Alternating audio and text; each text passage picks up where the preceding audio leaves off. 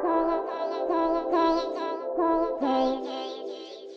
you all read about this or hear this? That you used to go up on Mulholland Drive and park every night and visualize seeing yourself as...